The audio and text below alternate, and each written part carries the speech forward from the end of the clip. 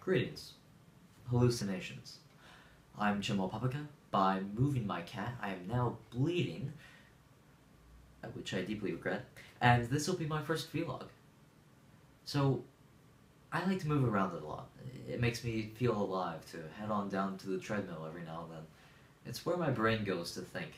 I get more work done there in 15 minutes than I could in an hour sitting down.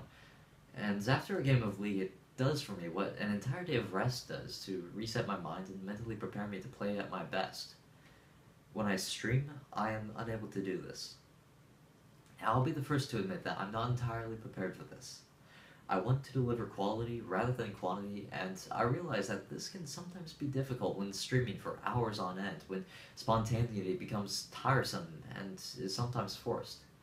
Sometimes all is fine, but last night I had a bad night.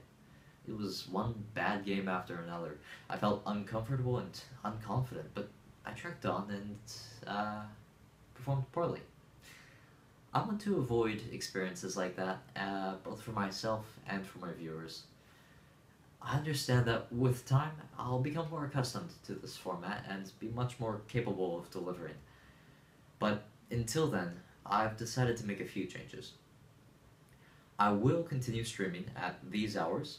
However, when I feel that I'm not performing up to my standards, like last night when I felt as if I was merely acting like I wanted to win rather than actually desiring victory, a fascinating subconscious response that really demonstrated that emotional resolve can have such an effect and at the same time be so difficult to fix.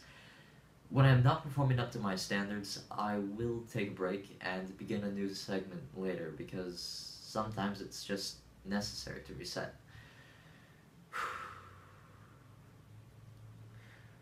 Other than that, there are just a couple other minor changes. A little more emphasis on videos, a less squeaky chair, hopefully, stuff like that. So thanks for sticking with me.